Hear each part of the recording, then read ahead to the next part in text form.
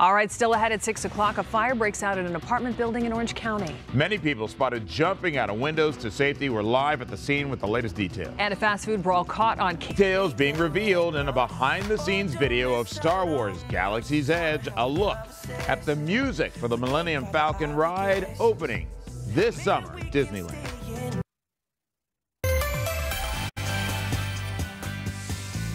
Good morning. Happy Thursday. We like to call it Friday Eve. And we're talking about a weekend storm on the way, a weekend storm that's going to bring rain and even some light snowfall in some parts of town. So a live look at Huntington Beach this morning, where it is a very cool start to the day. Your zone forecast now. Look for a high of 67 degrees along the coast, 68 in downtown LA, clear and slightly warmer, 69 degrees in the San Fernando Valley. We still have the wind. The gusts are close to 35 miles per hour, but this afternoon they're going to diminish.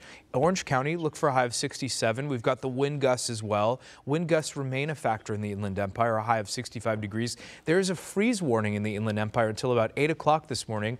Frost in the high desert is also a factor. Otherwise, look at sunny skies and a high today of 55 degrees. 5:59 now. Ginger, over to you. Yeah, you know, like if you're visiting some of those spots, it might come as a surprise to you when you get outside and you're like, what? It is so cold, right? I think it is. Good morning, everybody. We wanted to stay cool and chill for the commute. Mark Kono is in Sky 5 HD over one of those spots. Mark. Yeah, have a look at this. Hawaiian Gardens over on the left.